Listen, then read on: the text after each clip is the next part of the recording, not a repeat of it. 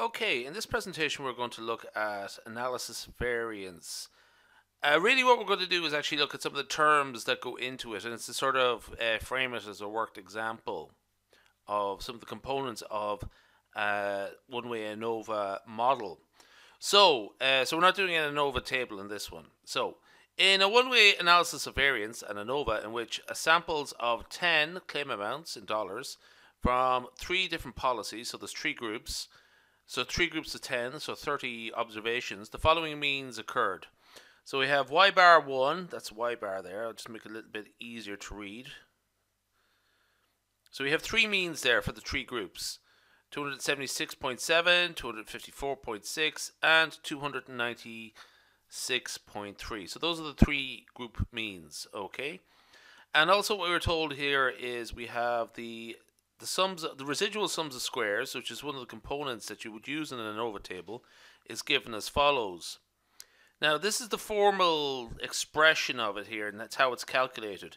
It's essentially for each of the 30 items, subtract the group mean, okay, and square it, okay.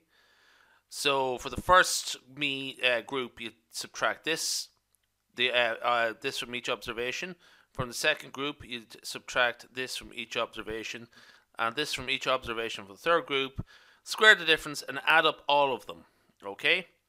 And in that instance, we would, if you were to do that, we would get 15,508.6, okay? Now, so calculate estimates for each of the parameters in the usual mathematical notation, which is to say, calculate mu bar, tau, I'll just do tau 1, 2, 3, the 3 taus, and sigma squared, okay? And here that means estimate, okay? Now, that's the question. So it doesn't really give us a lot to work with, really. It doesn't even explain what tau and sigma and mu are, but it does sort of say usual mathematical notation, mathematical model. Now, so this is the Anova model, and this is really what the question is about, just sort of dissecting this a bit and just sort of getting used to this. So this is this is a sort of linear model of the observation. And what we have here is each observation. So there's 30 of these observations, 10 in each of the 3 groups, so there's 30 of them, okay? Now, we'll break it down as follows. So we have the overall mean, an effect for each of the 3 groups, and then a bit of random error. Okay, so essentially what happens here is that I is an index over the experimental units. Okay, so 1, 2, 3 all the way up to 10. J is an index over the treatment groups. Okay, now just for the sake of simplicity and clarity, what I do is denote the number of groups P in this instance. Okay, that'll become relevant later on, or actually sometimes they might denote a K if you want. P is, I just sort of stick with P, and it's not really a good reason to use P over K, but you know, I'll just stick with P, but I'll just emphasize where you might see it as K otherwise. So this is our observations, okay, and this is the mean of the observations for the jth treatment group, okay, the true mean, okay. So for each, in this case, there'll be 3 groups, so each would have a true mean, and we have up here those sample estimates, sample means, which would be estimates of the true mean, okay. And mu is the grand mean of all the observations, okay. So we call tau 1, 2, 3, tau j is the jth treatment effect, which is a deviation from the grand mean for each treatment group, for each group, with the sum of those the sum should equal to 0. Okay, the sum of the 3 treatment effects terms, okay? You might actually sort of see this as known as a fixed effect sometimes. Now, just actually, the mean for each group can be decomposed or expressed as the overall mean plus the treatment effect, or the fixed effect, okay?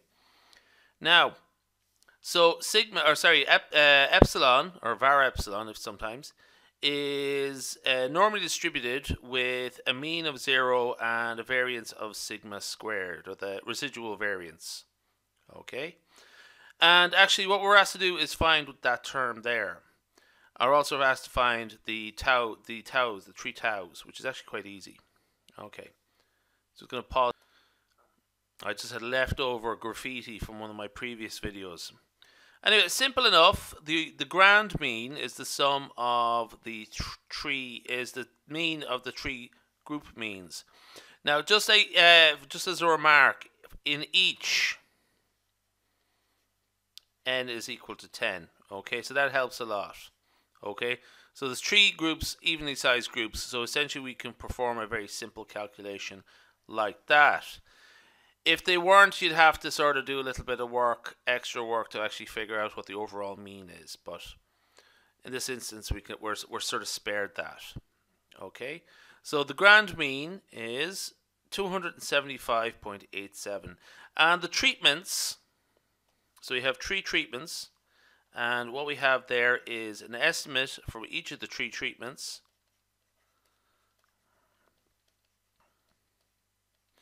And what we have there is essentially those are the sample means for each of the three samples.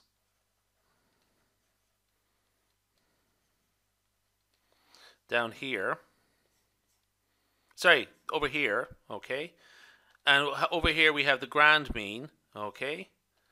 And essentially it's just the difference between the two.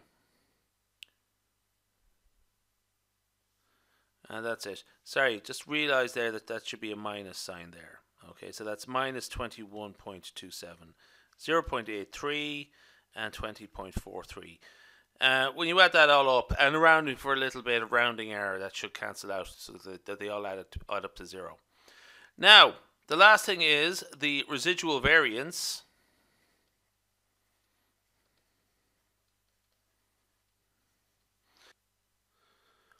Okay, sorry, I just had a quick edit there because I just realized I got my degrees of freedom wrong down there. So essentially what we have to do is calculate the residual variance, sigma squared, hat sigma squared, and that is the sum squared for residuals divided by the degrees of freedom, which is n minus p. Also, you might write it as n minus k, okay, in some cases. So that is 30 minus k, or p, which is 3. So it's 30 items altogether. Okay, that's the total number, just to be clear, which is the total number of items or observations, okay, not just the one in each group, minus the number of groups, k or p, okay? So that is 15,508.6 divided by 27, which is 30 minus 3, okay, and then we get 574.4.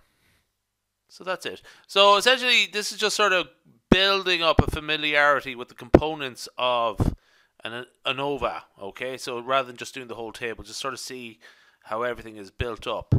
And really, the key outcome here really is all this stuff. This learning what's in the ANOVA table. All right, and the equation, of course. Okay, we'll leave it there.